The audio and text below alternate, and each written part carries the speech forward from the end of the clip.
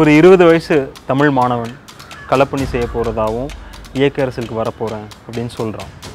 அவனுக்கு நீங்கள் கொடுக்குற முதல் அறிவுரை எதுவாக இருக்கும்? பெரியார் அம்பேத்கர் புக்கை படிக்கணும்னு சொல்லுவாங்க. அதான் ஆரம்பிக்க முடியும். அதை புரிஞ்சிக்காமல் நீங்கள் வேறு எதுவும் பண்ண முடியாது. 2009 ஈழப்போரோட இறுதி காலகட்டத்தில் நடந்த போர்க்குற்றங்களை ஒரு சர்வதேச விசாரணை வைக்கணும்னு சொல்லிட்டு இல்லை, அது இனப்படுகொலை, போர்க்குற்றம் அல்ல. ஈழ விடுதலை போராட்டத்தினுடைய ஆதரவும் என்பது சாதி எதிர்ப்பு போராட்டத்தினுடைய ஆதரவு தளம் தான். நில உரிமையாளர்களாக இருக்கக்கூடிய அவங்க விவசாயம் பண்ண முடியாது, அவங்க நிலம் பறி போயிடும் அப்படின்ற ஒரு விஷயத்தை தான் போய் காப்பாற்றுற விஷயமா இருந்துச்சு. நிலம் இருக்கிறவனுக்கு நிலத்துக்கான நட்டஈடு கிடைக்கும். நிலத்தில் கூலிகளாக இருக்கிறவங்க என்ன தர போகிறாங்கன்ற கேள்வி நாங்கள் எழுப்பியிருக்கிறோம். எங்களுக்கு விடுதலை புலிகள் தெரியும், நாங்கள் தலைவரோட நாங்கள் இருந்தோம், நாங்கள் கூட சாப்பிட்டோம் அப்படிங்கிற இடத்துக்குள்ளே நாங்கள் நின்று என்றைக்கும் பேசலை. சாதி ஒரு இன்னெவிட்டபிளாக உள்ள கட்டமைக்கப்பட்டிருக்குன்னு நீங்கள் நம்புறீங்களா? உண்மைதான். சாதி தான் அப்போ முதல் பிரச்சனைன்னு சொல்லலாமா? இல்லை, சாதி பிரதான பிரச்சனைகளில் பிரதான முரண்பாடு.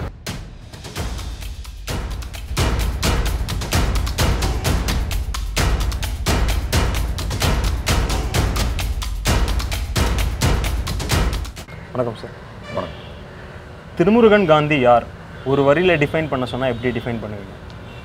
ஒரு சாமானிய தமிழன் தான். சிறை, அப்புறமா போராட்டம், ஓடிட்டே இருக்கிற இந்த இயக்க அரசியல் வாழ்க்கை ஏதாவது ஒரு காலகட்டத்தில் சலிப்பை தருதா அடிக்கடி? இல்லை, அப்படி இல்லை. ஏன்னா நீங்கள் எதுக்காக ஓடுறீங்க, எதுக்காக வேலை செய்கிறீங்க அப்படிங்கிறத பற்றியான புரிதல் இருக்கும் பொழுது இது பத்தலைன்னு தான் தோணும். அதனால் அது சலிப்பு தர்றதுக்கான காரணங்கள் இது வரைக்கும் எதுவும் எனக்கு இல்லை. ஓகே. ஒரு அமெரிக்க அடியாளின் ஒப்புதல் வாக்குமூலம் அப்படின்ற புத்தகத்தில் தன்னோட குழந்தைங்களுக்கு பதில் சொல்லணும் அப்படின்ற ஒரு குற்ற உணர்ச்சியில் தான் நான் அரசியலுக்கு வந்தேன் அப்படின்னு சொல்லி குறிப்பிடுறார் ஒரு இடத்துல. நீங்களும் அதே மாதிரி உங்கள் மகளோட எதிர்காலம் இந்த நாட்டில் எப்படி இருக்கணும் அப்படின்ற ஒரு தாட்டில் இருந்து தான் நான் அரசியல் பண்ணுறேன், அவங்களோட எதிர்காலம் நல்லா இருக்கணும் அப்படின்னு சொல்லியிருக்கீங்க 2-3 இடங்களில்.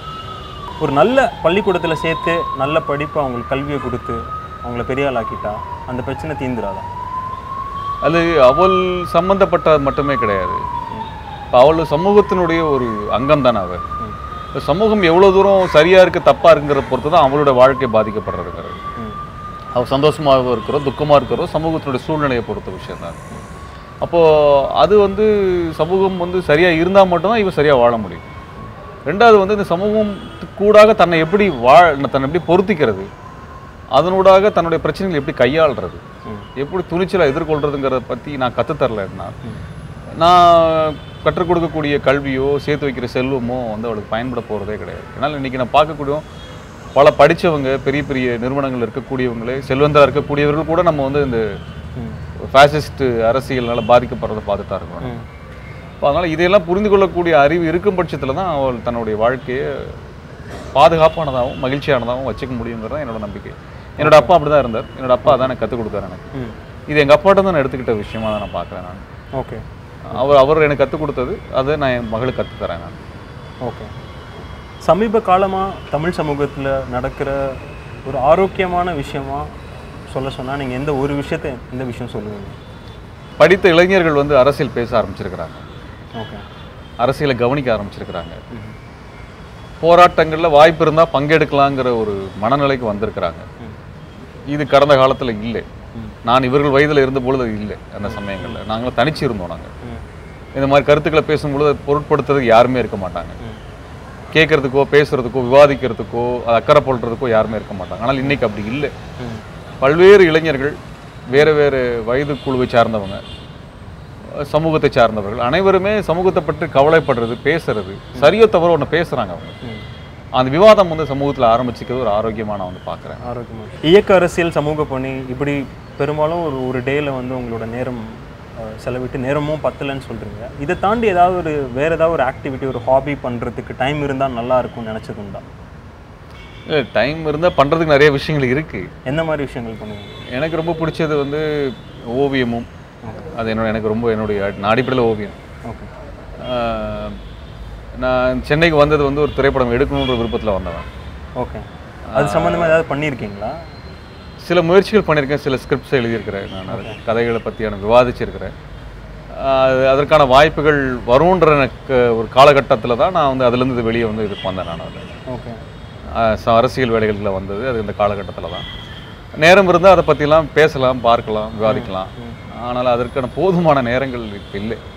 ஓகே. போர் பண்ணுறதே போரை நிறுத்துறதுக்கு தான் அப்படின்ற ஒரு அரசியல் புரிதல் இருக்கு இல்லையா?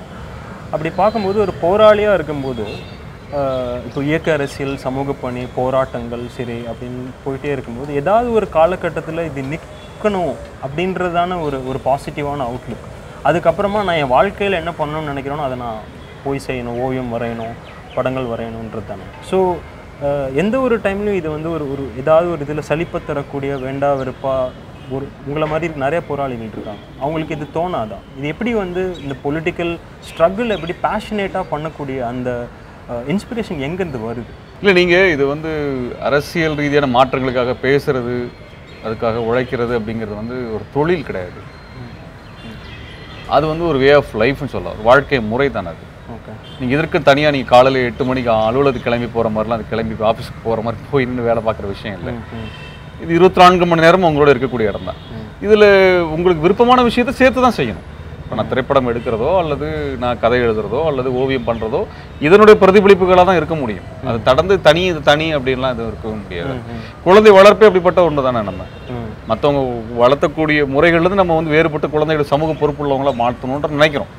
அதுவே அது சமூக பணியில் அது ஒரு அங்கம் தானே. அப்போ வந்து சமூக பிரஞை அல்லது சமூகத்தை பற்றியான உணர்வு வந்ததுக்கு பிறகு எதுவுமே தனித்தனியான விஷயங்கள் கிடையாது, எல்லாமே சேர்ந்து ஒரு வாழ்க்கை முறையாக தான் அது மாறுது.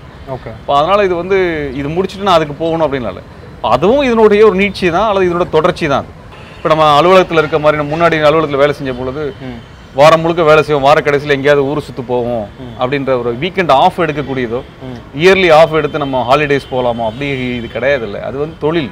இது தொழில் அல்லது வாழ்க்கை தானே. மே 17 இயக்கம் வந்து ஆரம்ப காலகட்டத்தில் நீங்கள் தொடங்கினது, உங்கள் தொடக்கம் வந்து ஈழப்போர் இதை சார்ந்த போராட்டங்களுக்காக தான் ஸ்டார்டிங்கில். அது மட்டும்தான் நீங்கள் கவனம் செலுத்திட்டு இருந்தீங்க. அதுக்கப்புறமா வந்து இடதுசாரி அரசியல், பன்னாட்டு நிறுவனங்களுக்கு எதிரான போராட்டம், பொதுவாக இடதுசாரிகளோட பிரச்சனை எதுவாலாம் இருந்துச்சோ அதில் நிறையா விஷயங்களை தொட்டு நீங்கள் போராட்டம் பண்ணி உங்களோட கருத்துக்களை தெரிவித்து அதை சார்ந்த பரப்புரைகள் ஜாஸ்தி ஆகுது. இப்படி விரிவடைஞ்சது வந்து எப்படி நடந்துச்சு? அதுக்கான காரணம் என்ன? இல்லைங்க, அடிப்படையிலேயே நாங்கள் யாருங்கிற இடத்துல தான் அதை பார்க்க முடியும். அடிப்படையிலே இந்த கருத்துக்கள், முற்போக்கு கருத்துக்களை ஆதரிச்சவங்க. இப்போ விடுதலை புலிகள் முற்போக்கு இடதுசாரி அரசியலில் நின்றவங்க. இப்போ அவர்களுடைய அரசியலை பேசும்பொழுது இயல்பாக இந்த கருத்துக்களை பேசணும். இப்போ ஈழ விடுதலை குறித்து நாங்கள் ஆரம்ப காலத்தில் பேசின, இனப்படுகொலை முடிந்த காலத்தில் பேசின பொழுதும் கூட அதில் கார்ப்பரேட் நிறுவனங்கள் என்ன பங்களிப்பு செய்தார்கள் அப்படிங்கிறது நாங்கள் வந்து ஆவணப்படுத்தியிருக்கிறோம். ஏகாதிபத்திய எதிர்ப்பு அரசியல் எடுத்த காரணத்தினால்தான் புலிகள் வீழ்த்தப்பட்டாங்க அப்படிங்கிறதையும் நாங்கள் வந்து ஆவணமாக வந்து பதிவு பண்ணியிருக்கிறோம். அதே போல் விடுதலை புலிகள் அவர்களுடைய கட்டுப்பாட்டு பிரதேசத்துக்குள்ளார பெண் விடுதலையும் சாதிய ஒழிப்பும் எப்படி சாத்தியப்படுத்தினாங்க அப்படிங்கிறத நாங்கள் விரிவாக வந்து பேசியிருக்கோம். இன்றைக்கும் அதை வந்து பேசுகிறோம். அப்போ இந்த சாதிய பெண் அடிமைத்தனமான ஒரு அரசியலுக்கு எதிராக நின்ன ஒரு அமைப்பை தான் இந்தியாவினுடைய பிற்போக்கு சக்திகளும் எதிர்த்து நிற்கிறாங்க.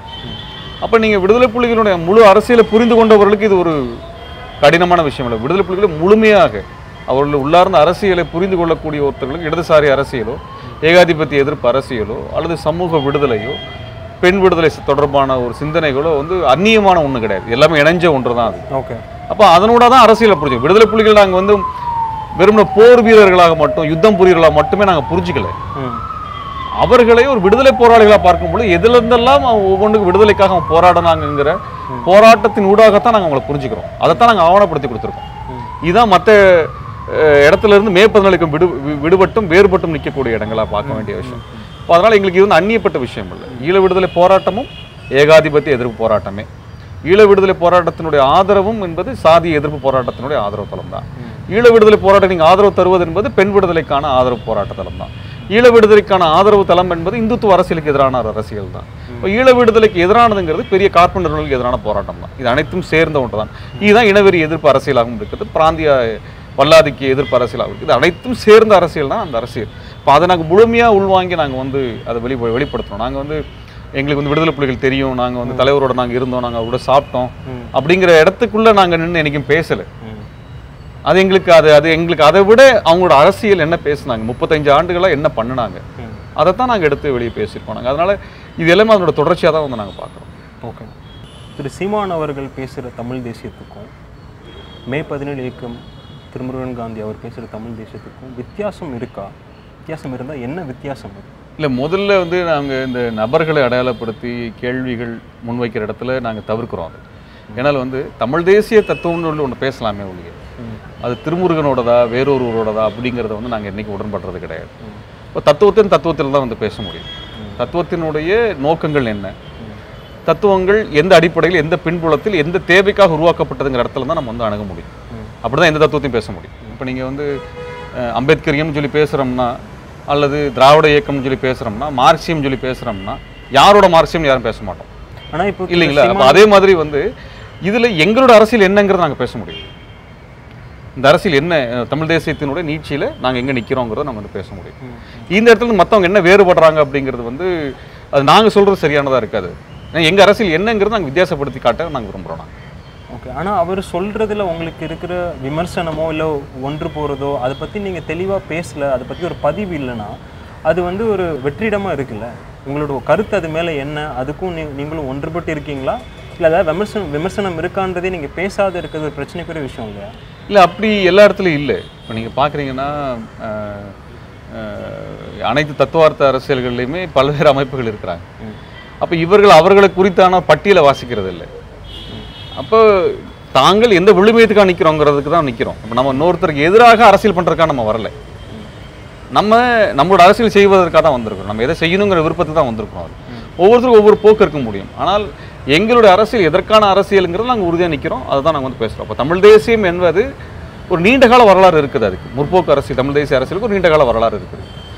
அது வந்து நீங்கள் ஐயா பெருஞ்சித்தனாக இருந்தாலும் சரி, அல்லது தமிழரசனாக இருந்தாலும் சரி, இப்படி ஒரு பெரிய ஒரு வரலாற்றை வந்து நம்ம வந்து தொடர்ச்சியை வந்து பார்க்குறோம். நம்ம இந்த நீண்ட நெடிய வரலாறு நீங்கள் தந்தை பெரியாரையும் சேர்த்து தான் நாங்கள் வந்து அதில் வந்து இணைச்சி பார்க்குறோம். அதில் ஏன்னால் வந்து நீங்கள் ஆரிய வைதீக பார்ப்பனிய எதிர்ப்பு இது வந்து சமூக தளங்களில் நீங்கள் பார்க்கக்கூடிய இடம்.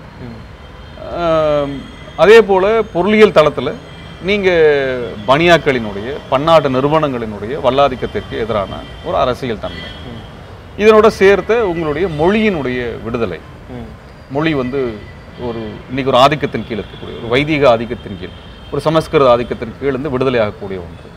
அப்போ அந்த விடுதலை என்பது நீங்கள் சமூக விடுதலையோட பண்பாட்டு விடுதலையோட இணைஞ்ச ஒன்று தான். அப்போ அந்த விடுதலை இப்போ இதெல்லாம் சேர்த்து தான் தமிழ் தேசியமாக வந்து நிற்கிது. இப்போ தமிழ் தேசியத்தினுடைய தலைவர்களாக இருந்தவங்க, போராளிகளாக இருந்தவங்க அத்தனை பேருமே இந்த சாதி எதிர்ப்பு அரசியலில் உறுதியாக நின்றுருக்கிறாங்க, பொருளியல் விடுதலையில் உறுதியாக நின்றுருக்கிறாங்க, மொழி விடுதலையில் உறுதியாக நின்றுருக்கிறாங்க. இப்போ இந்த அரசியலை தான் நாங்களும் எடுத்துகிட்டு வரோம். நாங்கள் அப்போ நீங்கள் சமூக தளத்தில் சாதிய பெண் அடிமைத்தன எதிர்ப்பு நிலை, சாதி எதிர்ப்பு நிலை, உங்களுக்கு பொருளியல் தளத்தில் பன்னாட்டு நிறுவனங்கள், இங்கே பனியாக்களினுடைய ஆதிக்கம், ஏகாதிபத்தியத்தினுடைய ஆதிக்கம், இவன் அனைத்திலிருந்தும் உங்களுக்கான ஒரு விடுதலை தேவைப்படுது. அதே போல் மொழி வந்து அதனுடைய இந்த அடிமைத்தனங்கள்லேருந்து அது விடுபட்டு நிற்கணுங்கிற அரசியல். இப்போ இதெல்லாம் சேர்ந்து தான் தமிழ் தேசியமாக வந்து நிற்கிறாரு. இப்போ இது அனைத்தையும் நீங்கள் விடுதலை பண்ணி நிற்கக்கூடிய ஒரு அரசியலை தான் தமிழ் தேசிய அரசியலை பார்க்க முடியுமே ஒழிய இதில் எந்த குறைஞ்சாலுமே தமிழ் தேசியமாக நான் வந்து பார்க்க முடியாது. இங்கே மாநில உரிமைகள் அப்புறம் ஏகாதிபத்தியத்துக்கு எதிரான போராட்டத்தை பற்றி பார்க்கும்போது வட இந்திய முதலாளிகள் வெளியேறணும் அப்படின்னு சொல்கிறீங்க. ஆனால் தமிழ் தொழிலாளர்களோட உரிமையை வந்து போராட்டத்தில் முன்னெடுத்து பரப்புரை செய்யலை. ஸோ இந்த போக்கு வந்து தமிழ் முதலாளிகளை மட்டும் காப்பாற்றிடாதா? இப்போ இந்திய முதலாளிகள்னு சொல்லக்கூடியது வந்து எதிர்க்கக்கூடிய முதலாளிகள் யாருன்றதை பிரித்து பார்க்க வேண்டியது. அதில் வந்து பனியா முதலாளித்துவ கூட்டங்கள் அப்படிங்கிறது ஏகாதிபத்தியத்தோடு சேர்ந்து வளர்ந்த கூட்டங்கள். அது ஒரு காம்ப்ரடா ரிலேஷன்ஷிப்பில் இருந்ததுன்னு சொல்லுவாங்க. அது ஏகாதிபத்தியத்தோடு சேர்ந்து நின்று அவர்களுக்கான தரகுகளாக வேலை பார்த்தவங்க சொல்லுவாங்க. அந்த கூட்டம் தான் இந்தியாவினுடைய பொருளாதாரத்தை கட்டுப்படுத்தக்கூடிய முதலாளிகளாக இருக்கிறாங்க. இது சுதேசியாக இருந்த முதலாளித்துவம் என்பது அந்த சமயத்தில் வேறாகத்தான் வரையறுக்கப்பட்டது. ஆனால் பனியாக்களுடைய முதலாளித்துவம் என்பது முழுக்க முழுக்க ஆங்கில ஏகாதிபத்தியம் இங்கே சுரண்டுவதற்காக உதவி பண்ணக்கூடிய கூட்டமாக இருந்தது. இப்போ அந்த உதவி பண்ணக்கூடிய அந்த சுரண்டக்கூடிய கூட்டம் இன்றைக்கு வரைக்கும் அதே பணியை தொடர்ச்சியாக செஞ்சுட்டே தான் இருக்கிறாங்க அப்படிங்கிறதான் ஆய்வுகளில் தொடர்ச்சியாக வெளிப்படக்கூடிய விவரங்கள். இப்போ அவங்க தான் இந்தியா முழுவதும் இருக்கக்கூடிய அனைத்து தேசிய இனங்களினுடைய பொருளாதாரத்தையும் வாழ்வியலையும் மூலதனத்தையும் மூல வளங்களையும் கொள்ளையடிக்கிறாங்க. இப்போ அதை எதிர்ப்பது என்பது வந்து ஏகாதிபத்திய எதிர்ப்பு அரசியலோட தொடர்ச்சியாக தான் வந்து அதை பார்க்க முடியும். அது தமிழ் முதலாளிகள் வளர்ச்சிக்காக இருக்கிறதுங்கிறது அல்ல. தமிழ் முதலாளிகள் வந்து இந்திய அளவில் இருக்கக்கூடிய பரந்துபட்ட பனியாக்களை போல இருக்கக்கூடிய முதலாளிகள் எத்தனை பேர் நீங்கள் வந்து பார்த்துட முடியாது. அது பெரிய அளவுக்கான ஒரு கூட்டங்கள் கிடையாது. அது வந்து தமிழ்நாட்டு சந்தையை மட்டுமே வச்சு பார்க்கல. இந்திய அளவு சந்தையாக போகக்கூடிய அது ஒரு மல்டிநேஷனல் கார்பரேஷனாக போகுதுனால் அதுக்கும் சேர்ந்த எதிர்ப்பு அரசியல் தான் அதனுடைய அரசியல். நீங்கள் இங்கே இந்திய முதலாளிகள்னு சொல்லக்கூடிய குறிப்பிட்ட வட்டம், அதாவது வட இந்திய முதலாளிகள் சொல்லக்கூடியது பனியாக்களினுடைய அந்த தரகு முதலாளிகளை தான், அதைத்தான் வந்து குறிப்பிட்டு சொல்கிறாங்க. அவங்க அதைத்தான் எதிர்க்கிற அரசியலை தந்தை பெரியாரும் முன்வைத்து வட இந்திய முதலாளிகள் வெளியேறணுங்கிறத அவரும் தான் பேசினார். அந்த பனியாக்களினுடைய அரசியல் என்ன, அவர்களுடைய பொருளாதார அரசியல் என்ன என்பதான் நம்ம வந்து புரிஞ்சுக்க வேண்டியது இருக்கு. அதான் இன்னைக்கு மோடியோட சேர்ந்து நின்று அனைத்து நிறுவனங்களையும் அனைத்து பொருளாதாரத்தில் இருக்கக்கூடிய வாய்ப்புகளையும் அவங்களே பெற்றுக்கொள்றதை நம்ம பார்த்துக்கிட்டே தான் இருக்கிறோம். இது வெள்ளையர் காலத்திலிருந்து செஞ்சுட்டு இருக்கிறாங்க. இதுதான் அதனுடைய அரசியல். அவர்கள் சேர்ந்து உருவாக்கியது தான் இன்னைக்கு பாரதிய ஜனதா கட்சியோ காங்கிரஸோ இந்த ரெண்டு பேர்த்தினோட ஆட்சி அதிகாரமும் இவர்களுடைய பொருளாதார நலனுக்காகத்தான் இருக்கிறது என்பதுதான் அறிஞர்களுடைய ஆய்வு. ஓகே, அதைத்தான் நம்ம வந்து இந்த வட இந்திய முதலாளிகளாக நம்ம பார்ப்போம். ஓகே, ஆனால் இந்த நிலையிலையும் பார்த்தீங்கன்னா தமிழ் முதலாளிகள் வெர்சஸ் வட இந்திய முதலாளிகள் சொல்லும்போது இது எப்படி இருந்தாலும் தமிழ் முதலாளிகள் வெர்சஸ் வட இந்திய முதலாளிகள் அல்ல. ஓகே, வட இந்திய தமிழ் அந்த தேசிய இன விடுதலை அப்படின்றத பற்றி பேசும்போது தமிழ் முதலாளிகள் கூட்டாளிகள் தான் இல்லையா? அப்படி இருக்கும்போது அவங்களுக்கு சாதகமாக தானே போய் தமிழ் தேசியம் கடைசியில் முடியுது. இல்லை, அது அப்படியாக புரிஞ்சுக்கிட்டோம்னா அது வந்து ரொம்ப தவறாக தமிழ் தேசியத்தை வரையறுக்கிறதா மாறிடும். எந்த தேசிய இன விடுதலையுமே அடிப்படையில் உழைக்கும் வர்க்கத்தோட அடிப்படையான ஒரு விடுதலையை பேசக்கூடிய அரசியல் தான். அதில் வந்து உங்களுக்கு வட இந்திய முதலாளிகள் என்பது ஏகாதிபத்தியத்துறை இணைஞ்சு நிற்கும் பொழுது தான் உங்களுக்கு ஆபத்தானதாக இப்போ நிற்கிது. அந்த அரசியலை தான் நம்ம எதிர்த்து வந்து பேசணும். நம்ம எந்த புரட்சியில் எடுத்துக்கொண்டாலுமே இவர்களுடைய சுதேசியாக இருக்கக்கூடியவர்கள் அந்த புரட்சியோடு சேர்ந்து தான் நிற்பாங்க. அவங்க அதுலேருந்து விலகெல்லாம் போக மாட்டாங்க. ஆனால் புரட்சியினுடைய அதிகாரம் அல்லது அதனுடைய நோக்கம் யாரை வளப்படுத்துவது, யாருடைய குரலாக மாறுவது என்பதுதான் மிக முக்கியமான கேள்வி. அந்த வகையில் தமிழ் தேசியம் என்பது தமிழ்நாட்டில் இருக்கக்கூடிய பாட்டாளிகள், இங்கே ஒடுக்கப்பட்ட மக்கள், இவர்களுடைய குரலாக தான் தமிழ் தேசியம் என்பதை வரையறுத்தார்கள். இதுக்கு தான் போராட்டம் நடந்தது. இதுதான் வரையறையாக இருக்குது. இன்னைக்கும் தமிழ் தேசியத்தினுடைய ஆவணங்கள் எடுத்துட்டோம்னா அடித்தட்டு மக்களாக இருக்கக்கூடிய உழைக்கின்ற மக்கள், தலித்துகள், இவர்களுடைய அரசியல் அதிகாரத்தை தான் தமிழ் தேசியம் பேசுகிறது. அது வந்து தலித்துகளுக்கு எதிரான அரசியலாக திட்டமிட்டு தமிழ் தேசியத்தை காட்டுறாங்க. அப்படியாக இல்லை. தமிழ் தேசியம் என்பதே அடித்தட்டு மக்கள். யாரும் சொல்றீங்க சார்? பலர் அதை பத்தி பேசுறாங்க. தமிழ் தேசியம் என்பது ஜாதியம் ஜாதியம் சொல்லி பேசுறாங்க. தமிழ் தேசியம் என்பது ஜாதியத்துக்கு எதிரான அரசியலாக தான் நின்று இருக்குது. தமிழ் தேசிய இயக்கங்கள் எல்லாம் எடுத்துக்கொண்டோம்னா அதுல பிரதானமாக இதுல உழைத்த இயக்கங்கள், அதனுடைய தலைவர்கள் அனைவருமே சாதியத்துக்கு எதிராக தான் நின்று இருக்கிறாங்க, எதிராக தான் குரல் கொடுத்துருக்காங்க, இதுக்காக தான் போராடி இருக்கிறாங்க. சாதியத்தை வைத்துக்கொண்டு தமிழ் தேசியத்தை வெல்ல முடியாது என்பதுதான் ஆவணபூர்வமாக நிரூபணமான ஒன்று. அவர்களும் அப்படியாகத்தான் அதை வரையறதுக்கும் செஞ்சிருக்கிறாங்க. அது அப்ப தமிழ் தேசியம் என்பது சாதிய எதிர்ப்பு மனநிலை மட்டுமல்ல, ஏகாதிபத்திய எதிர்ப்பு மனநிலை இருந்தால் மட்டும்தான் அது சாத்தியமா இருக்கும். அப்ப அதுல வந்து தான் நீங்க வந்து வட இந்திய முதலாளிகள் என்பது ஏகாதிபத்தியத்தோடு சேர்ந்து நிற்கக்கூடியவங்க. அவர்கள் வந்து தேசிய விடுதலைக்கு எதிராக நிற்பாங்க, இங்க இருக்கக்கூடிய உழைக்கிற மக்களுக்கு எதிராக இருப்பாங்க, தலித்துகளுக்கு எதிராக இருப்பாங்க, பெண்களுக்கு எதிராக இருப்பாங்க, சூழலிகளுக்கு எதிராக இருப்பாங்கன்னு சொல்லி தான் நம்ம வந்து எதிர்க்கிறோம். நம்ம அதை வந்து நம்ம வந்து ஏற்றுக்கொள்ளாம மறுக்கிறோம். சூழலியல் பற்றி அது சார்ந்து நீங்கள் பண்ண போராட்டங்களை பற்றி பேசும்போது ஹைட்ரோ கார்பன் திட்டம், மீத்தேன் திட்டம், இது எல்லாத்துக்கும் நீங்கள் எதிர்ப்பு தெரிவித்த உங்கள் பரப்புரை வந்து பொதுவாக பீப்புளோட வெல்ஃபேருக்கு நடந்த மாதிரி ஒரு விஷயமா தெரிஞ்சாலும் நில உரிமையாளர்களாக இருக்கக்கூடிய அந்த லேண்ட் ஓனர்ஸ் அவங்க விவசாயம் பண்ண முடியாது, அவங்க நிலம் பறி போயிடும் அப்படின்ற ஒரு விஷயத்தை தான் போய் காப்பாற்றுற விஷயமா இருந்துச்சு. ஆனால் அந்த நிலத்தில் வேலை பார்க்குற அடிமட்ட கூலி பெரும்பாலும் தலித்துகளாக இருக்கக்கூடிய மக்களோட பிரச்சனை இதனால என்ன அப்படின்றது உங்கள் பரப்புரையில் அது வந்து பெரும்பாலும் இடம்பெறல. இவங்களோட நிலை என்னன்றது ஏன் பரப்புரையில் வரல? இல்லை, நாங்கள் தெளிவாக பேசியிருக்கிறோம். ஒருவேளை நீங்கள் கவனிக்காமல் விட்டுருக்கலாம்னு நினைக்கிறேன். அதில் நிலம் இருக்கிறவனுக்கு நிலத்துக்கான நட்டுக்கீடு கிடைக்கும். இந்த அரசு நிறுவனங்கள் அதை தருவாங்க. நிலத்தில் கூலிகளாக இருக்கிறவங்க என்ன தர போகிறாங்கன்ற கேள்வி நாங்கள் எழுப்பியிருக்கிறோம். ஒரு நிலம் என்பதோ ஒரு விவசாய பொருளாதாரம் என்பதில் விவசாய நிலத்தை வைத்திருக்கக்கூடிய முதலாளிகளுக்கான பொருளாதாரம் மட்டுமல்ல, அந்த கூலிகளுக்கும் சேர்ந்த பொருளாதார தன்மை தான் இருக்குது. ஆனால் நில கையகப்படுத்த சட்டத்தை பற்றி நாங்கள் பேசும்போது இதை தெளிவாக சொன்னோம். நிலம் இருக்கக்கூடியவர்களுக்கு நீங்கள் நிலத்திற்கான நட்டையிட கொடுக்குறீங்க.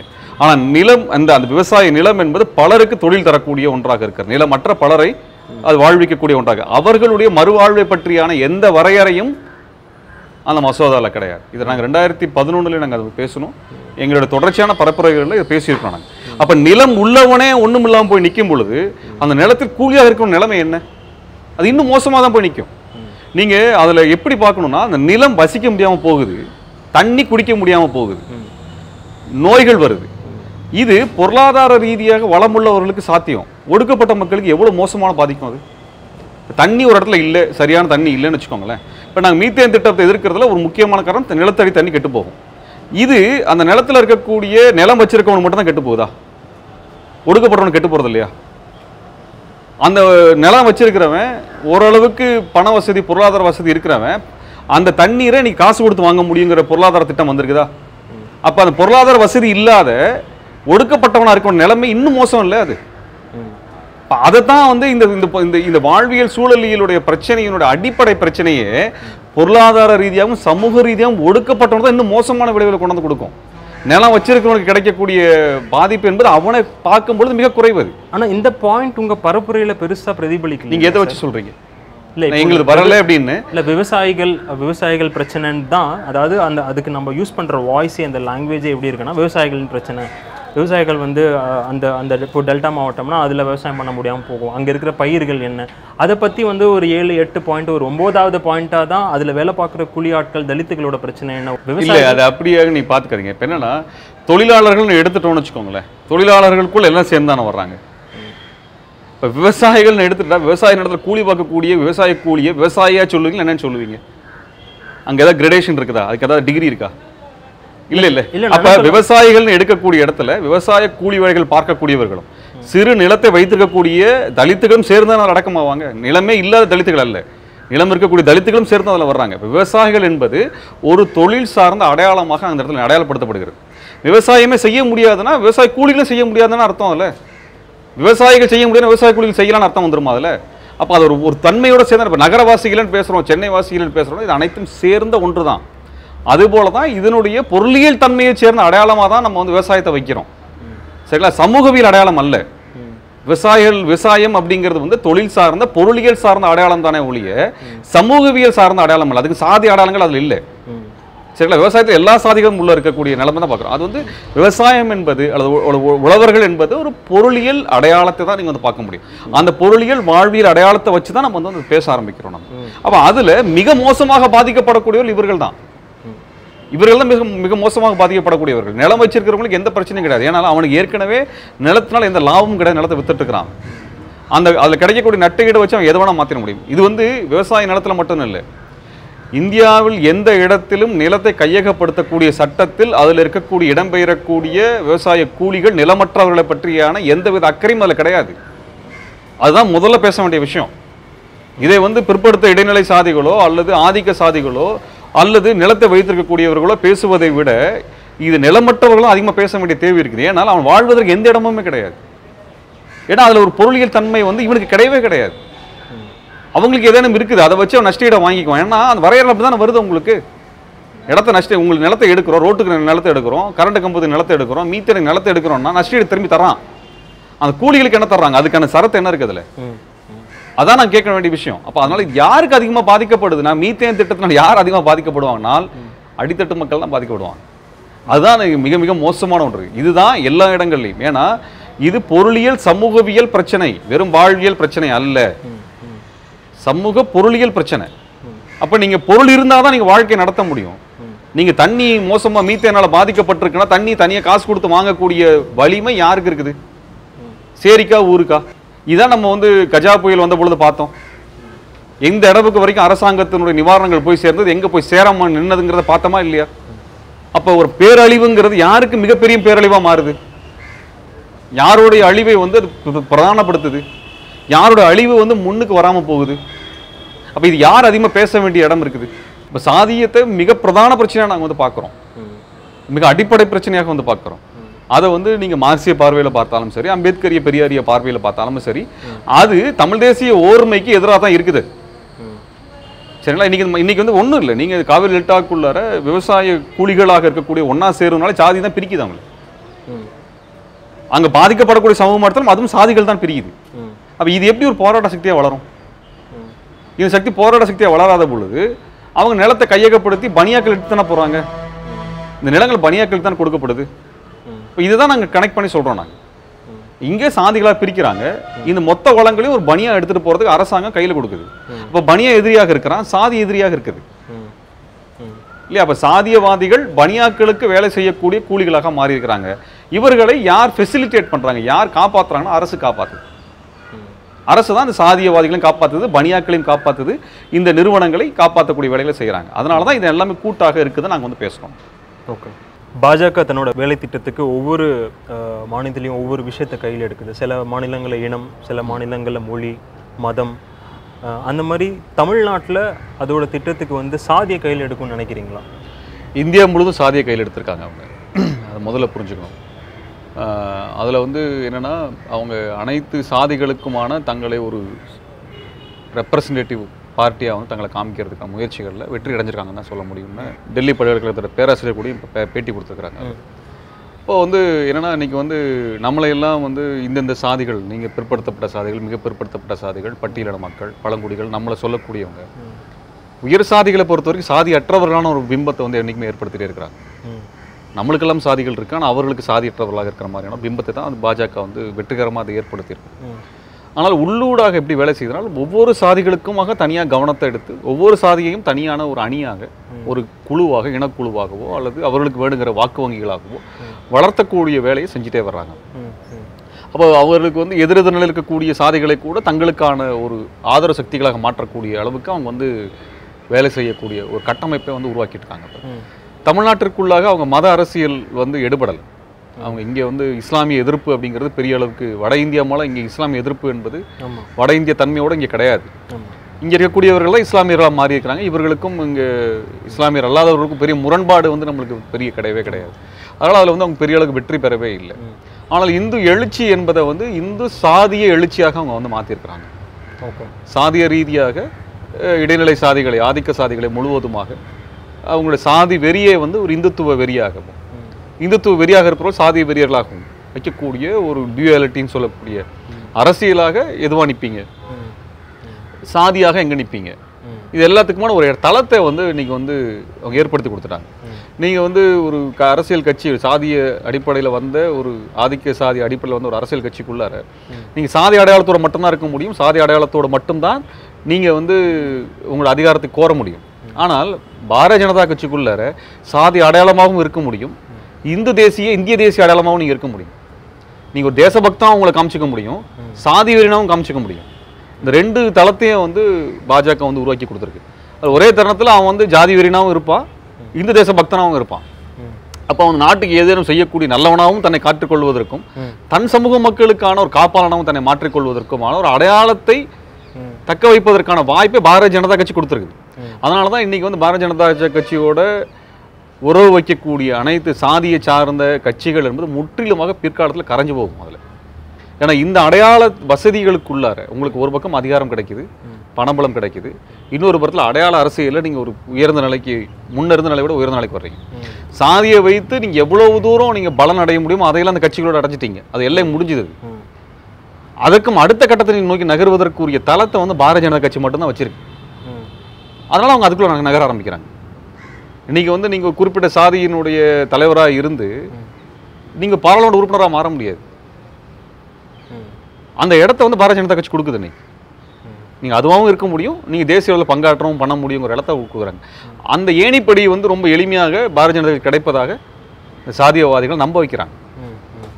அப்போ அவர்கள் வாக்கு வங்கிகளை முழுமையாக மாறிய பின்னாடி இந்த சாதிகளை வந்து முற்றிலுமாக தங்கள் வாக்கு வங்கியில் மட்டும் வைத்துக்கொண்டு சாதிய தலைவர்களே வந்து அவங்க வந்து தாங்கள் பயன்படுத்தி தூக்கி எறியக்கூடிய பழக்கத்தை செஞ்சுருவாங்க. ஏன்னால் வட இந்தியாவில் இப்படி பயன்படுத்தி ஒவ்வொரு சாதிகளிலிருந்தும் ஒரு பாராளுமன்ற உறுப்பினர் வந்திருந்தாங்கன்னா எத்தனை பாராளுமன்ற உறுப்பினர் எத்தனை சாதியிலேருந்து வந்திருப்பாங்க. அது அங்கே நடக்கலை. இதெல்லாம் முன்னாடி கையாண்டாங்க. இன்னைக்கு அப்படி இல்லை. வட இந்தியாவில், தென்னிந்தியாவில் அதே போல தான். இன்னைக்கு வட இந்தியாவில் இத்தனையும் பயன்படுத்திட்டு அவர்களுடைய கேபினட் மினிஸ்டரில் வந்து கிட்டத்தட்ட 32 பேர் வந்து உயர் சாதிகளாக இருக்கிறாங்க. அது சாத்தியமாகுது, அதை ஏற்றுக்கிறாங்க மற்றவங்க. அந்த அமால்கமேஷன் சொல்லக்கூடிய அந்த தன்மையை வந்து இவங்க ஏற்றுக்கொள்ளக்கூடிய இடம் வந்து தேசியம் அப்படிங்கிற அடையாளம் வந்து அவங்க வசதியாக இருக்குது. இப்போ அதைத்தான் வந்து இந்த பாஜகனோட அரசியலாக நம்ம வந்து புரிஞ்சுக்கணும்.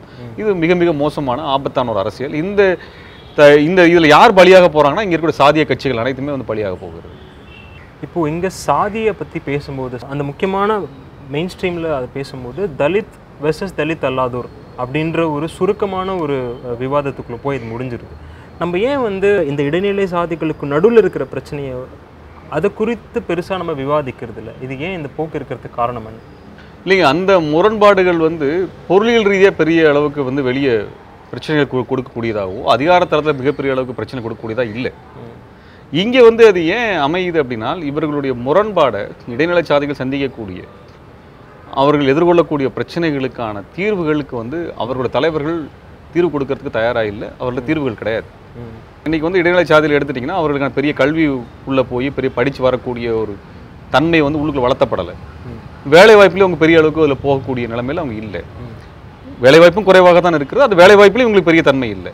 இவங்க அனைவருமே இந்த சாதிய சங்கங்கள் எதுக்கு பயன்படுத்திக்கிட்டாங்கன்னா வாக்கு வங்கியில் மட்டும் தான் பயன்படுத்திட்டாங்க. அவர்களுடைய செகண்டரி பிஸ்னஸ் சொல்லக்கூடிய இரண்டாம் கட்டத்தனமான நிறுவனங்களுக்கு பயன்படுத்திக்கிட்டாங்க. மணல் அள்ளுறதுக்கு, லாரி குவாரிக்கு நடத்துறதுக்கு, இதுக்கு எல்லாத்துக்குமா நம்பிக்கைக்குரிய ஆட்களாக அவங்களை பயன்படுத்தினாங்க. கூலிகளாக தான் அவங்களுக்கான ஒரு கூலிகளாக பயன்படுத்திட்டாங்க. அதற்கு பிறகு அவங்களை வேற எங்கே கொண்டு போய் வைப்பீங்க நீங்கள்? அந்த எல்லைக்குள்ளே மட்டும்தான் வச்சுட்டு இருக்கிறாங்க. அப்போ இது வந்து இந்த அந்த அதிகார எல்லைக்குள்ளே இருக்கக்கூடிய ரெண்டு சாதிகளாக, எந்த சாதிகளாக இருந்தாலும் இடைநிலை சாதிகளில் அவங்களுக்குள்ள முரண்பாடுகள் கிடையாது. இந்த இடத்துல கொள்ளையடிக்கல எந்த முரண்பாடு அவங்களுக்கு கிடையாது. ஆத்தினுடைய மேல் பக்கத்தை நீ கொள்ளையடிச்சோ, கீழ் பக்கத்தை நான் கொள்ளையடிச்சுக்கிறேன். மலையோடைய வலது பக்கத்து வடக்கு பக்கத்தை நீ எடுத்துக்கோ, தெற்கு பக்கத்தை நான் எடுத்துக்கிறேன். இப்படியான ஒரு அண்டர்ஸ்டாண்டிங் தான் வந்து நிற்கிது. நீ மலையை கொள்ளையடிக்கிறது எடுத்துக்கிறேன், நான் ரோடு போகிற கான்ட்ராக்ட் நான் எடுத்துக்கிறேன், அல்லது பாலம் போகிற கான்ட்ராக்ட் அவர் கொடுத்துக்குவோம் அப்படின்னு சொல்லி இவங்களுக்குள்ள இருக்கக்கூடிய பொருளாதார பங்கீடுகள் வந்து இவங்களுக்குள்ள முரண்பாடுகளை கொண்டு வர்றதில்லை. அந்த பொருளாதார பங்கீடுக்கு இவ்வளோ ஒரு ஒருமை தேவைப்படுது. இந்த சாதிகள்லாம் சேர்ந்து தானே ஒரு அரசியல் கட்சியாக இன்னைக்கு அதிகாரத்தை கைப்பற்ற இடத்துக்கு நகர்றாங்க அவங்க. அப்போ அந்த இடத்துக்குள்ள அவங்களுக்கு இந்த முரண்பாடுகளால் லாபம் கிடையாது, நஷ்டம் தான் அதிகம். அப்போ எந்த சாதிய முரண்பாடுகளுக்குள்ளும் இருக்கக்கூடிய பொருளாதார நலனையும் சேர்த்து நம்ம வந்து பார்க்க வேண்டியது இருக்குது. அந்த பொருளாதார நலன் வந்து அவர்களுக்கு இந்த சாதிய சண்டையினால லாபமாக வருமா நட்டமாக வருமானு பார்த்தனால், சாதி சண்டை இடைநிலை சாதிகளுக்குள்ள ஏற்பட்டால் நட்டமாக போகும்.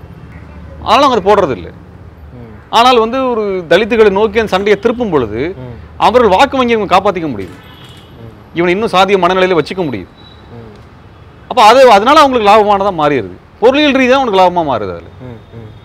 இப்போ அதனால் வந்து ஒரு பக்கம் தலித்துகள் வந்து படித்து ஒரு நல்ல வேலைக்கு போகும் பொழுது, அந்த நிலத்திலிருந்து அவங்க விடுபடும் பொழுது, இந்த தொழில்களில் இருந்து அவர்களுடைய பாரம்பரியமாக இவர்களுக்கு திணிக்கப்பட்டதாக சொல்லப்பட்ட தொழில்களிலிருந்து விடுபடும் பொழுது அது இவர்களுக்குரிய பிரச்சனையாக மாறுது. அப்போ இதெல்லாம் சேர்த்து தான் வந்து இந்த முரண்பாடுகளை வந்து அவங்க வளர்த்துறாங்க. இந்த முரண்பாடுகள் மூலமாக அவங்களுக்கு பல லாபங்கள் கிடைக்குது. அரசியல் லாபமும் இருக்குது, பொருளியல் லாபமும் இருக்குது. ஓகே, 2009 ஈழப்போரோட இறுதி காலகட்டத்தில் நடந்த அந்த டைமில் அப்போ நடந்த போர்க்குற்றங்களை வந்து ஒரு சர்வதேச விசாரணை வைக்கணும்னு சொல்லிட்டு நீங்கள் இங்கே செஞ்ச பிரச்சாரமும் இல்லை, இனப்படுகொலை போர்க்குற்றம் அல்ல, இனப்படுகொலைக்கு நீங்கள் எடுத்த பல ஸ்டாண்ட் பாயிண்ட்ஸில் ஒன்று வந்து காங்கிரஸை அன்னைக்கு நடந்த தேர்தலில் வீழ்த்திட்டான், போர் நின்றோம் அப்படின்ற ஒரு நோக்கத்தில் காங்கிரஸ்க்கு எதிராக நிறையா பரப்புரை பிரச்சாரம் செஞ்சீங்க நீங்கள். அது வந்து எவ்வளோ தூரம் வெற்றி அடைஞ்சிச்சு, அது எதை சாதிச்சிச்சுன்னு நினைக்கிறீங்க? அதாவது என்னென்னா, யுத்தத்தினுடைய இறுதி கட்டத்தில் தான் அன்றைக்கி தமிழ்நாட்டிற்குள்ளார மிகப்பெரிய ஒரு எழுச்சி நிலை என்பது வந்தது. அன்றைக்கி வந்து திமுக வந்து இந்த யுத்தத்தை நிறுத்திடும் நம்பினாங்க எல்லாருமே. திமுக மேலே ஒரு நம்பிக்கை, நீண்ட கால நம்பிக்கையின் அடிப்படையில் திமுக எதிர்பார்த்தாங்க. ஆனால் திமுக யுத்தத்தினோட உச்ச கட்டத்தில் வந்து கைவிட்டது வந்து இங்கே பெரிய அளவுக்கு எந்த இயக்கங்களும் ஒன்றிணைவதற்கான சாத்தியக்கூறு இல்லாமல் போனது. அன்றைக்கி இயக்கங்களுடைய தலைவர்கள் எல்லாருமே வந்து சிறையில் இருந்தாங்க. முக்கியமான இயக்க தலைவர்கள் எல்லாமே சிறையில் இருந்த நிலைமையில தான் நம்ம வந்து பார்த்தோம் நம்ம. அப்போ அப்படிப்பட்ட ஒரு சூழலில் வந்து யுத்தம் நடந்த பொழுது காங்கிரஸ் எதிர்ப்பு அரசியல் என்பது ஒரு இயல்பான பாமரத்தனமான தன்மைகள்லேருந்து வரக்கூடிய எதிர்ப்பு அரசியலாக தான் வந்து நினைச்சார். நீங்கள் காங்கிரஸ் எதிர்த்து நிற்கணும் அப்படிங்கிற இடம் வந்து என்னன்னா மேலே இந்த கோவத்தின் அடிப்படையில் வந்தது. அது அரசியல் தன்மையில் அதுக்கான திட்டங்களை உருவாக்குவதற்குரிய நேர வாய்ப்பே அன்றைக்கி கிடையாது. முத்துக்குமாரினுடைய மரணம் தான் மிகப்பெரிய எழுச்சியை கொண்டு வந்து கொடுக்குது. முத்துக்குமாரினுடைய மரணம் நடக்கிறதுங்கிறது ஜனவரி மாதத்தினோட இறுதி நாள். அதுலேருந்து 4 மாதத்தில் யுத்தம் முடியுது. இந்த 4 மாதங்களுக்குள்ளாக நீங்கள் வந்து இங்கே எதையும் கட்டி எழுப்பிட முடியாது இயக்க ரீதியாக. அந்த சமயத்தில் கொளத்தூர்மணி போன்ற தோழர்கள்லாம் வந்து சிறையில் இருந்தாங்க. இப்போ அதனால் அவர்களும் வந்து ஒரு இயக்க ரீதியாக மிகப்பெரிய அளவுக்கு பெரியார் திராவிட கழகம் மட்டும்தான் செஞ்சுட்டு இருந்தாங்களே ஒழிய அதை தாண்டி ஒரு பங்களிப்பு செய்வதற்குரிய கட்டமைப்புகள் இங்கே தமிழ்நாட்டில் இன்றைக்கி இல்லாமல் போனது. நாங்களாம் அதற்கு பின்பு யுத்தம் முடிந்ததற்கு பிறகு தான் இயக்கமாக மாற ஆரம்பித்தோம். நாங்கள் அதில் காங்கிரஸ் எதிர்ப்பை மட்டுமே நாங்கள் பிரதானப்படுத்தலை. அது நான் முன்னாடி சொன்னது போல் கார்ப்பரேட் நிறுவனங்கள் அதில் பங்கெடுத்தது. இந்திய அரசினுடைய கொள்கை என்னவாக இருக்கிறது இந்த இடத்துல அப்படிங்கிற நாங்கள் விரிவாக வந்து பேசணும். அதில் சர்வதேச நாடுகள் பங்களிப்பு என்னவாக இருந்தது, ஐநாவுடைய பங்களிப்பு என்னவாக இருந்தது, இங்கே இருக்க என்ஜிஓக்கள் என்ன வேலை பார்த்தாங்க, கார்ப்பரேட் நிறுவனங்கள் எந்த அளவுக்கு நிதி கொடுத்தாங்க, இது எல்லாத்தையும் சேர்த்து தான் மே 14 ஒரு விவாதத்தை முன் வச்சுது. இன்னைக்கு இப்படி தான் அதை பார்க்கணும். இனப்படுகொலை என்பது வெறும் ஒரு கட்சி நடத்தக்கூடிய ஒரு அரசியலாவோ அல்லது 3ஆம் உலக நாடு மட்டுமே தனிச்சு பண்ணக்கூடிய ஒரு இனப்படுகொலை சாத்தியம் அல்ல. அது ஏகாதிபத்திய நலனுக்காகவும் வல்லாதிக்க நலனுக்காக தான் நடக்குது. அதில் பொருளியல் நலன்கிறது மிக முக்கியமான காரணமாக இருக்கணும். அப்போ இதைத்தான் நாங்கள் சேர்த்து வந்து அரசியலாக வந்து 2009க்கு பிறகு நாங்கள் இன்னைக்கு வரைக்கும் முன் வைக்கக்கூடிய அரசியல். அதனால் காங்கிரஸ் எதிர்ப்பு அரசியலோட மட்டுமே நீங்கள் வந்து முடிச்சு போட்டுட்டீங்க அப்படின்னீங்கன்னா நீங்கள் வந்து அது சுருக்கி பார்க்குறீங்கன்னு அர்த்தமாக மாறிடுறது. தமிழ்நாட்டில் விவசாயிகள் பிரச்சனையை பற்றி பேசும்போது விவசாய கடனை தள்ளுபடி பண்ணணுன்ற கோரிக்கை நிறையா பரப்புரையில் இருக்குது. இப்போ விவசாய நில உரிமையாளர்களுக்கு கடன் கொடுக்கப்படுது, அவங்களுக்கு தள்ளுபடி பண்ண சொல்லி கேட்குறோம் அரசை. ஆனால் அதில் வேலை பார்க்குறவங்க அப்புறம் இந்த சின்ன ஒரு கால் நிலம் அரை நிலம் வச்சுருக்கக்கூடிய தலித்துகளுக்கு அந்த கடனே கிடையாது. லோன் கொடுத்தா தான் அதை வேவ் பண்ணுறதுக்கு. இதை பற்றி பெருசாக போராட்டமோ ஒரு எழுச்சியோ இல்லை. விவசாய பிரச்சனைன்னு இருக்குது, கடன் தள்ளுபடின்றது ஒரு பெரிய பிரச்சனை. டெல்லிக்கு போயிட்டு விதவிதமான நூதன போராட்டம்லாம் நடக்குது. அப்போ இவங்களோட அதில் வேலை பார்க்குற உழவு செய்கிற நிலம் இல்லாதவர்கள் அவங்களோட நிலை என்ன, இதை பற்றியே நம்ம பேசுகிறது இல்லை. இல்லை, நீங்கள் விவசாயிகளை பற்றியே கூட பெரிய அளவுக்குலாம் ஒன்றும் இல்லை. அது வந்து ஒரு சிறு விவசாய சங்கங்கள், விவசாயிகள் வந்து பெரிய எண்ணிக்கையில் இருக்கிறாங்க. அப்படி பார்த்தாலும் விவசாயிகள் போராட்டம்னா லட்சக்கணக்கான ஆட்கள் வரணும் வட இந்தியாவை போல். இங்கே அவங்க விவசாயிகள் அமைப்பாக்கப்படலை. இதில் வரக்கூடிய விவசாயிகள் வந்து ஓரளவுக்கு பெரிய நிலம் வைத்திருக்கக்கூடிய விவசாயிகள், அவங்க சங்கமாக இருக்கிறாங்க, அவங்க வர்றாங்க, பேசுகிறாங்க. சிறு விவசாயிகள், சிறு குறு விவசாயிகளுக்கான சங்கங்கள் அப்படிங்கிறது ஒரு பெரிய அமைப்பாக ஆக்கப்படவே இல்லை. ஏன் அது ஆக்கப்படவே இல்லைன்னு நினைக்கிறேன். இது பல விஷயங்கள் இன்றைக்கி தமிழ்நாட்டில் அமைப்பாக்கப்படவே இல்லை. இந்தியா முழுவதும் பல பல முறைசாரா தொழிலாளர்கள் எதுவுமே அமைப்பாக்கப்படுறதுங்கிறது சாத்தியம் இல்லாமல் நின்றுட்டே தான் இருக்குது.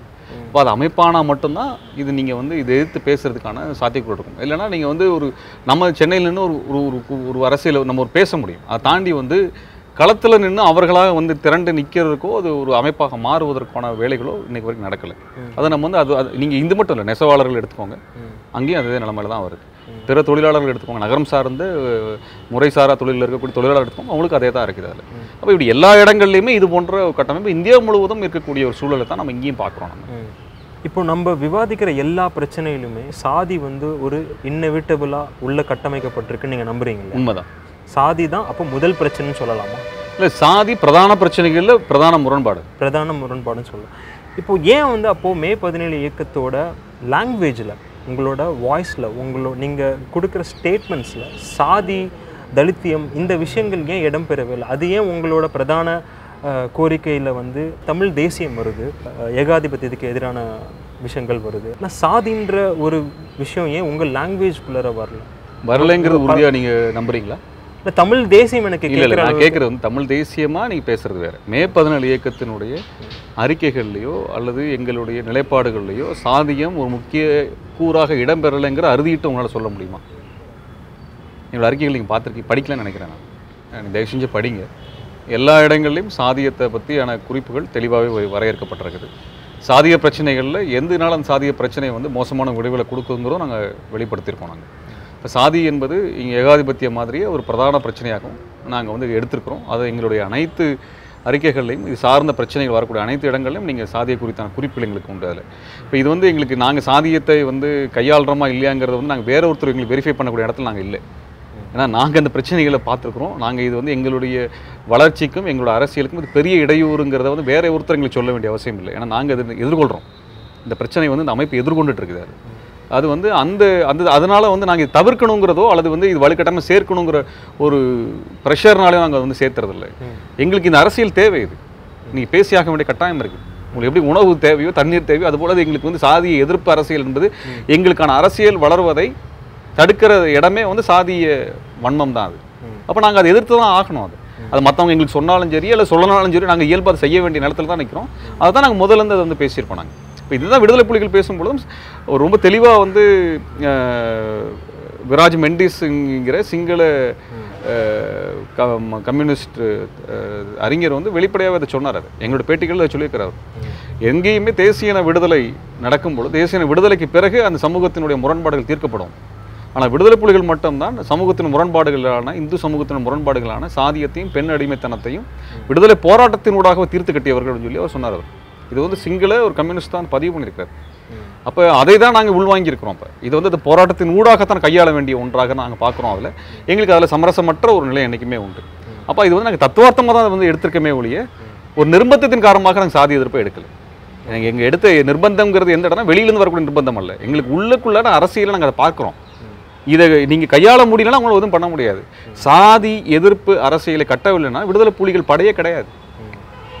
சாதியை நீங்கள் ஒழிக்காமல் ஒரு தமிழர்களிடத்தில் ஒரு நீங்கள் வந்து ஒரு அமைப்பாக திரளவே முடியாது. அதில் தமிழர்கள் அமைப்பாக திரள்வதை தடுப்பது சாதி தான். அதனால தான் விடுதலை புலிகள் அங்கே வந்து சாதி எதிர்ப்பு இங்கே வந்து பிரதான அரசியலை வந்து இயக்கத்தினுடைய முதன்மை கட்டுப்பாடாக வச்சாங்க அவங்க. அப்போ அதனால தான் வந்து நாங்கள் சொல்கிறோம் சாதி என்பது இங்கே தமிழ் தேசிய அரசியல் வளர்வதற்கு பெரும் தடையாக இருக்கிறது. இன்றைக்கி அதான் தமிழ்நாட்டில் தமிழ் தேசிய அரசியல் ஒரு பிரதான அரசியலாக வந்து பெரிய வலுவான ஒரு இயக்கமாக மக்கள் திரளாக வராமல் நிற்கிறதுக்கான காரணமே சாதியம் தான். அதான் தடுத்து நிறுத்தியிருக்குது.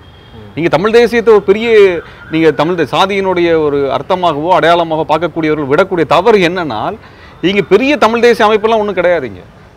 லட்சக்கணக்கான பேர் திரட்டின அமைப்பை தான் சொல்ல முடியுமா தமிழ்நாட்டில்? ஆனால் நீங்கள் பெரியாரி அமைப்பில் சொல்ல முடியும், தலித் அமைப்புகளில் சொல்ல முடியும், மார்க்சிய அமைப்புகளில் சொல்ல முடியும், தமிழ் தேசிய அமைப்புகளை சொல்ல முடியாது. இப்போ தமிழ் தேசிய அமைப்புகள் ஏன் திரள முடியலன்னா சாதியம் இறுக்கமாக நின்றுட்டு இருக்குது. தமிழராக ஒன்றிணைவதில் சாதியம் தடையாக இருக்கிறது. ஆனால் தமிழ் தேசியம் வந்து ஒரு வலுவான ஒரு மக்கள் திரள் அமைப்பாக எழுந்திருக்க முடியாமல் நிற்கிறதுக்கு காரணமே சாதியம் தான். அப்போ அதனால் சாதி எதிர்ப்பு என்பது எங்களுக்கு அடிப்படை அரசியல். அது அதை விட்டுலாம் நாங்கள் நகரவே முடியாது. அதான் எங்களுக்கு இருக்கக்கூடிய மிகப்பெரிய தடை. சோசியலிச தமிழீழம் அப்படின்றது தான் ஈழத்தோட அப்ஜெக்டிவ். அந்த மாதிரி சோசியலிச தமிழ்நாடு அப்படின்றது தான் உங்களோட நோக்கமா? இல்லைங்க, எந்த தளத்தில் வேலை செய்தாலுமே நீங்கள் வந்து முற்போக்கு அரசியல் என்பது தான் அடித்தளமாக இருக்க முடியும். தமிழ் தேசியத்தினோட அடித்தளமும் அதுதான், திராவிட இயக்கத்தினோட அடித்தளமும் அதான், தலித்தியத்தின் அடித்தளமும் அதான், மார்க்சியத்தின் அடித்தளமும் அதான். இப்போ நீங்கள் ஆதிக்கத்தை எதிர்த்த அரசியல் இந்த அரசியல் எல்லாமே அது. அப்போ ஆதிக்கத்தை எதிர்த்து நிற்பதான் நீங்களும் நானும் அல்லது பிற ஆட்களுமாக சேர்ந்து நின்று நம்ம எல்லாம் இணைக்கக்கூடிய ஒரே அரசியல் இது ஆதிக்க எதிர்ப்பு அரசியல் தான். ஒவ்வொரு பேரில் சொல்கிறோம். அதனோட அடித்தளம் வந்து ஆதிக்கம் தான். ஆதிக்கம் தான் சுரண்டலுக்கு அடிப்படையாக நிற்கிது. அப்போ நீங்கள் சுரண்டலை எதிர்த்தீங்கன்னா ஆதிக்கத்தை நோக்கி தான் வந்தாகணும். ஆதிக்கத்தை எதிர்த்து நிற்கிறீங்கன்னா சுரண்டலை தடுக்கிறீங்கன்னு அர்த்தம். இது எல்லாமே பிணைஞ்ச ஒன்று தான். அதில் ரொம்ப எளிமையான வார்த்தைகள் ஒரு ஆதிக்க மனநிலைக்கு எதிரான ஒரு அரசியல். அதான் நம்ம எல்லாருமே அதில் பல்வேறு தளங்களில் அதை வேலை செய்கிறோம். ஆனால் அடிப்படையில் நம்ம ஆதிக்கத்தை எதிர்த்து நிற்கிறோம். அது நீங்கள் எந்த பேரில் வேணால் சொல்லலாம். நீங்கள் ஒரு 20 வயசு தமிழ் மாணவன் கல்லூரி முடிச்சுட்டு களப்பணி செய்ய போகிறதாகவும் இயக்க அரசியலுக்கு வரப்போகிறேன் அப்படின்னு சொல்கிறான். ஆனால் அவருக்கு நீங்கள் சொல்கிற முதல் அறிவுரை எதுவாக இருக்கும்? பெரியார் அம்பேத்கர் புக்கை படிக்கணும்னு சொல்லுவாங்க. அதான் ஆரம்பிக்க முடியும். அதை புரிஞ்சுக்காமல் நீங்கள் வேறு எதுவும் பண்ண முடியாது. ஓகே, தமிழ்நாட்டுக்குள்ளே மட்டும் இல்லை, இந்தியாவுக்குள்ளே எந்த அரசியலும் நீங்கள் புரிஞ்சிக்க முடியாது எல்லாம். ஓகே, இது ரொம்ப விரிவாக பதில் சொன்னதுக்கு, முக்கியமான பல கருத்துக்களை பதிவு பண்ணதுக்கு மிக்க நன்றி. ஒரு பெரிய வாய்ப்பு எங்களுக்கு கொடுத்தீங்க. இந்த மாதிரியான ஒரு பேட்டி எடுத்ததற்காக தோழர்களுக்கு நன்றி சொல்கிறேன். வணக்கம். தேங்க்யூ.